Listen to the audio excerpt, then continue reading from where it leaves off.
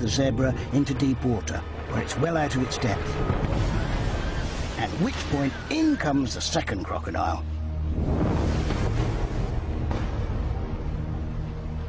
It's all over in seconds, with plenty of zebra dinner for both killers.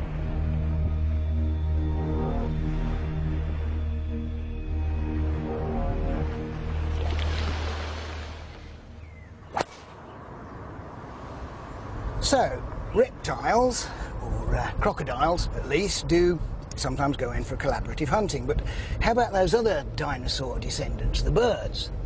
Well, there's a pretty extraordinary hawk that the only time I've seen it in the wild was by a golf course on the edge of the Arizona desert. So that's why we've come to Scotland. You'll see. This is Steve Ford, one of Britain's most experienced falconers.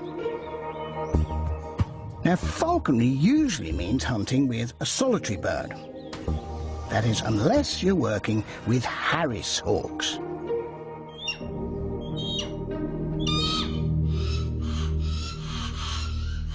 Could they perhaps give us an insight into Velociraptor's methods?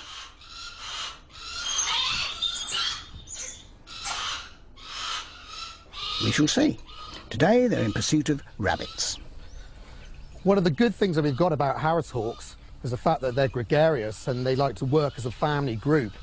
And so therefore they're ideal in a hunting field because they'll actually work as a team. And so it's nice to have a variety